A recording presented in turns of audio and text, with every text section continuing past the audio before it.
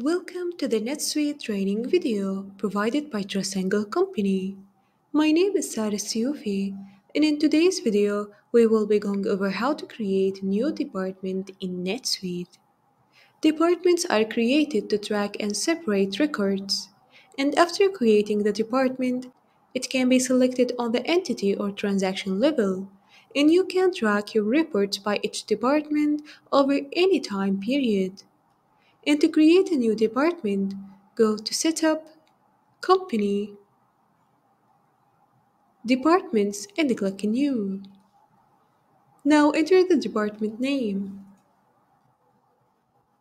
If this is a subdepartment, choose the parent department. The subsidiary.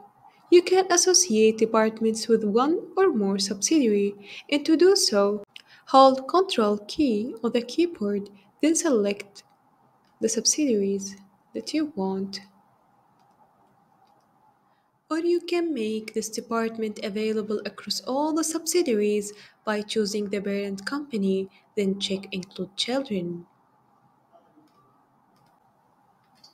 When you finish, click Save.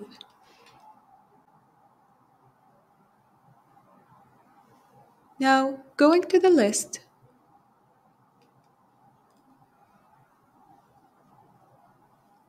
you can export departments list as Excel or CSV.